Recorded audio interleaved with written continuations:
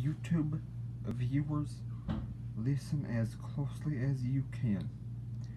If you will read in the book of Jeremiah, you will see that the nation of Israel was given to the nation of Babylon for her sins and for not putting the Lord first and for not worshiping Him and Him alone. Listen to me. Philippians 4 says, I can do all things through Christ who strengthens me.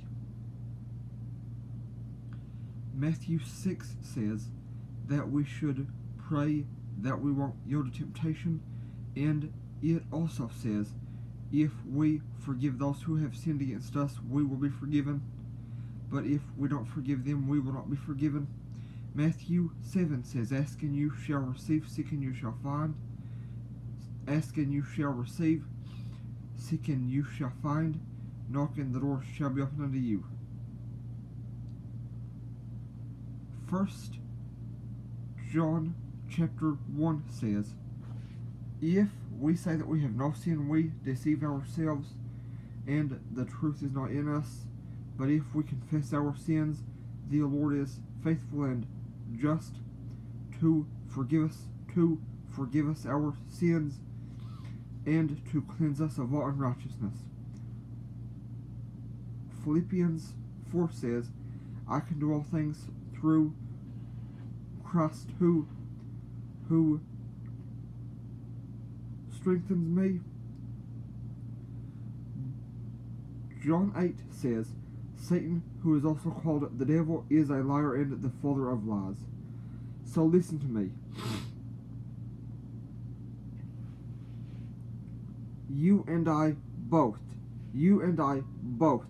need to regularly read all of these passages and pray to be kept from sin as much as possible, so we won't make the Lord mad.